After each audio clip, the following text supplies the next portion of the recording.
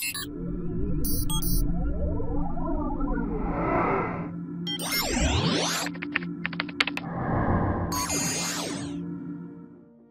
you know you could turn your OneDrive into an inbound FTP really easily? Well, you can. Let's show you how to do that. So I like to go to portal.office.com and sign in, and then go to OneDrive, but you may just choose to go to OneDrive.com. And I have OneDrive set to sync these files off my desktop. When I say desktop, off of my computer. Desktop documents, music, pictures, my invoicing app, and some other bits and pieces. But that doesn't stop me from doing other things like setting up an FTP. So let's go to my desktop, select New, Folder, and I'm going to call this Inbound Files. You can call it whatever you want, it doesn't make any difference. So there we go. So that's going to be a folder on my desktop. Now in here, I'm going to, just for the sake of argument, you don't have to do this, but I'm just going to say client 1. Client number 1. There we go. And let's go here and I'll create another one called client number 2. You can call them anything you want. Actually, let's do that. So it's just silly, so you get the point. Okay, so it can be anything you want. Now, here's the cool part. I can select the actions and I can select request files. That's a feature that's been around for a while, but most people aren't using it. So you click request files. And what this does is it will send it, well, in theory, it sends an email and will request whatever you say here from that from the recipient. But I found the email doesn't work very well, so you have to send them the link. So in here, we can just put anything you want. So I'll just put, I would like the Johnson files, please. Let's click next. And here, if I put in an email address, my experience has been that it hasn't got through. Let's put in Calgary Tech. Here's one. Now, so when I click done, what it does is send a message. So I'll put, hi, John, give me files. Okay. And now I click done, and it will, in theory, send an email. My experience has been that it does not. So I'm going to click this copy link, and I'll click done here. And you'll see that what happens is the person gets, well, in theory, they get a request. And I should receive a notice when somebody uploads file. So my experience has been that it doesn't send the email, so I have to do it manually. I'm going to put, hi, John, could you please upload, oh my goodness, can't talk, or type I should say, the Johnson files here. Who would you send that to? I'm going to send it to my Yahoo account. There we go. And I'll just put Johnson files, please. There we go. And I'll click send.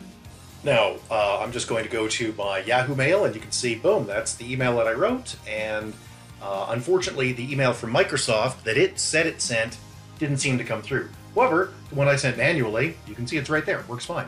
So I'm going to copy that link. And for the sake of keeping this straight, I'm going to open a new session as an in-private browse and paste that in. Now, you don't have to do this, of course. And in fact, nobody would other than somebody trying to give you a demonstration. So I'm going to sign in as a different person here. You'll see, boom. How is that? I'll click select files, and I can upload pretty much anything. So let's go there. I'll upload these two files.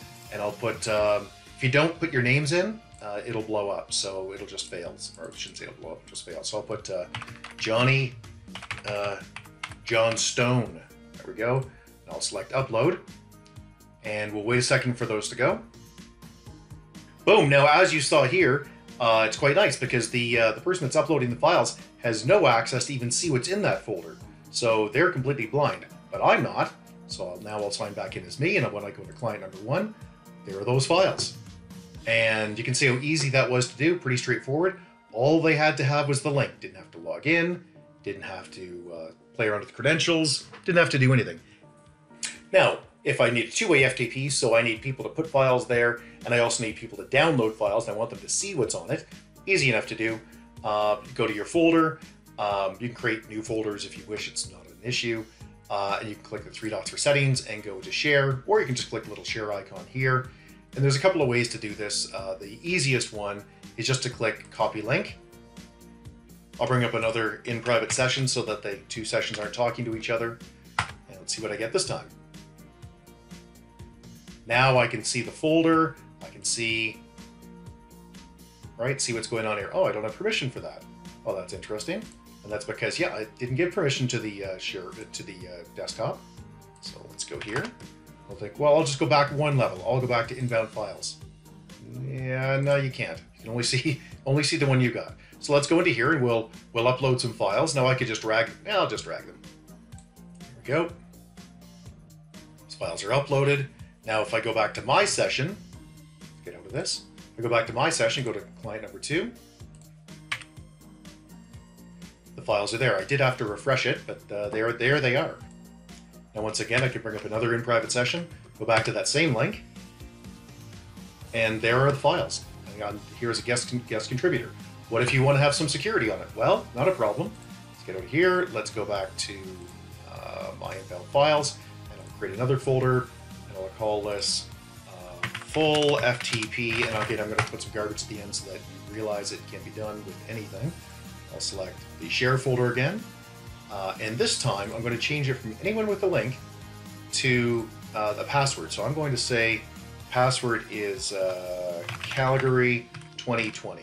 So good password? Yeah, I don't think so. I could set an expiration date on this, and click apply. And I'm going to get rid of that. Now I'm just going to copy that link,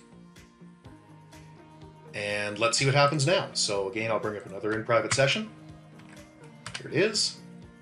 And now it wants the password, Calgary 2020. And there it is. Again, I can drag a file in. So let's pull this one in. And you can see I had a password that was required. Okay, now we're back at my OneDrive root, and I'm going to go to my desktop, and I'm going to go to inbound files, just so you get oriented again, so you know where we are. Now, the coolest thing is, because I've set up my OneDrive here, let's go, I'll click here and go into settings. Because I've set it to manage my, mirror my desktop documents and pictures, which is the normal setting for OneDrive, that means that everything that I do here, because it's on my desktop, is being synced on my physical desktop. Let's take a look at that. So minimize, and I should have a folder, there it is. I have a folder here called inbound files. Let me just move that, there it is. And let me double click on it. And there it is.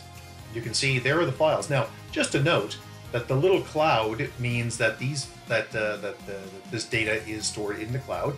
If I double click on it, so let's open this one. This little file here.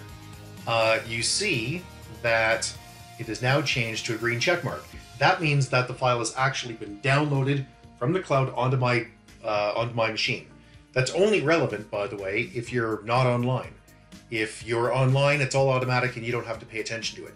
If, however, you are, say, on a plane and you're trying to get to this stuff, well, it's not going to work if you're disconnected. So, but from now on, this file, as you can see, is green checkmark. This file is now on my machine, locally and in the cloud. This one, however, is still just in the cloud. You see the two little arrows, it's syncing. Now, I helped somebody with this about 6 months ago, and they were confused by the whole desktop syncing thing. So I'm going to show you the entire process again, the way most people are going to set it up, but without the complexity of showing how to sync it straight to your desktop like I've done. So let's just go back to your OneDrive. Sign into your OneDrive. You don't have to create a new folder, but I will. I'm going to call this UR Tech Transfers. I'll click Create. There we go. And now I'll click on the Share button, and I could simply click that link. Now at this point, if I were to send that link to somebody and they were to click on it, this is where we go, and it would take them right in, and they could drag their files in and I will get them. If I want to set a password on it, easy enough. Click the share, change that to a password. I'll call that Calgary 2020 again, and apply, copy link. There we go. And let's go back to another in private browse, paste, and this time it says, hey, what's your password?